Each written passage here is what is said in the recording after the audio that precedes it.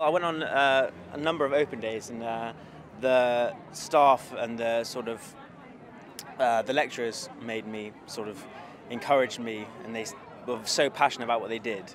And I didn't get that with any other universities. I got oh, this is what we do, this is this. Whereas Simon kept the person that the sort of director of our course, he was so impassioned by it, and he told us all these things that we could do. We could go do some field work, we could do really interesting research topics, and that's the main reason why I chose Southampton. My project was on land contamination and assessing arsenic concentrations in topsoils, and the effect that it has on agriculture and other processes like that. The city is lovely, so it's got all the heritage with the docks and the museum, Sea City Museum.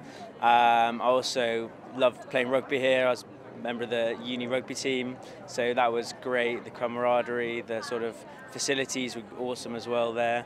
And then the town itself, so the people are friendly, shopping is great, restaurants, bars, clubs, etc. The nightlife is brilliant. So yeah, I've really enjoyed my 4 years here.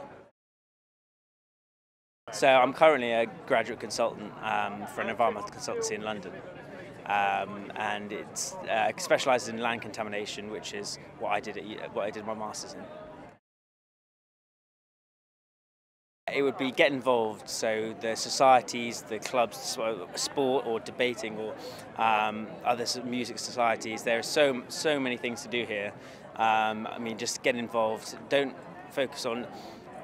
Don't just do your course. There are so many other aspects that will help you in your course. Make friends, create relationships with staff, lecturers, etc. That's the main advice I'd give.